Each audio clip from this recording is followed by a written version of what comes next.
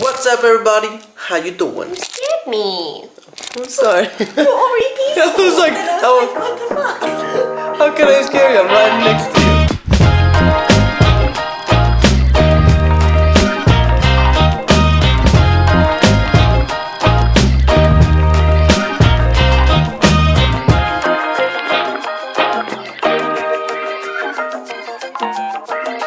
Anywho, today's been a good day. Yesterday we went to a friend's birthday party, and yeah, today we were just like, we're gonna have a relaxed, chill day because we've been working so hard, especially you. And I got really nerdy digging into like merch and selling and Facebook ads and trying to figure that out because I realized Merchandise, just for those of you who don't know what merch is. Yeah, like because clothing. I didn't know what it was either. I thought it was some type of weird drug.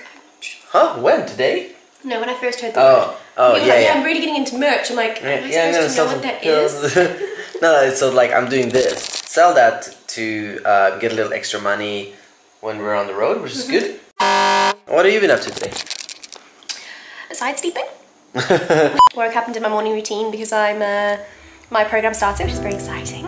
And I thought, well, the best way for me to really engage with my clients and for them to, and for me to kind of know what they're going through is to kind of, well, do the cleanse along with them.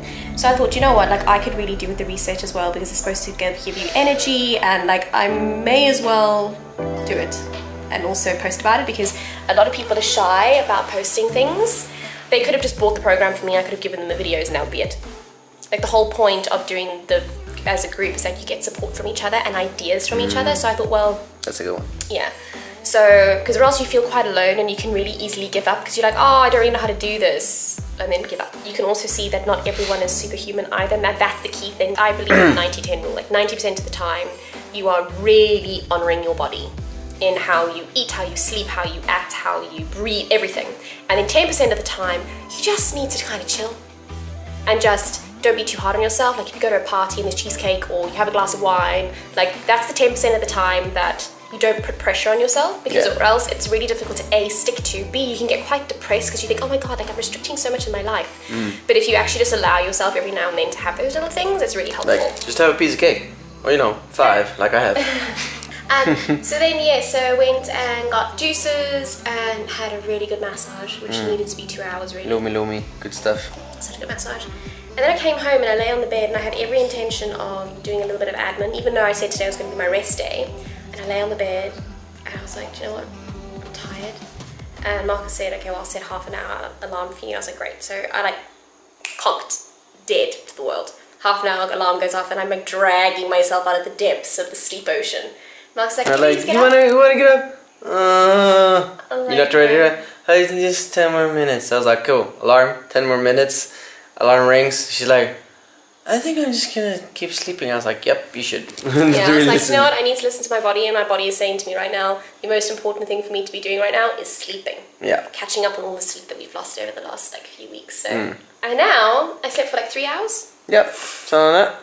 And now I feel really good drinking my juice. We're gonna have a nice relaxing evening and watch a, what is it called? Robot. Mr. Robot. Mr. Robot. Oh yeah. Really good, actually, good series. Like you and I, we really kind of put our heart and soul and every single element of our time into our businesses. And every now and then when we do take the time to step away from it, it's really nice. Oh, we're going to watch a series that we're not going to learn anything from.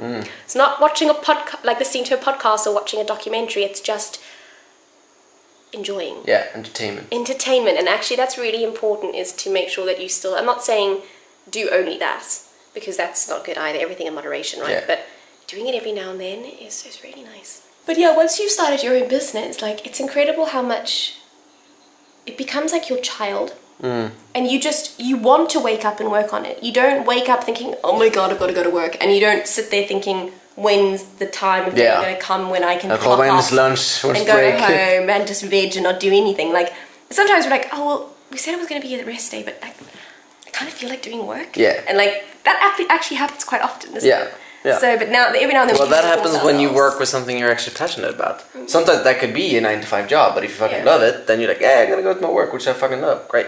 But yeah, it is like when you're making your own business, it's so different because you have to put so much effort into it. Yeah, so much energy. So yeah, good day. Boom. See you tomorrow.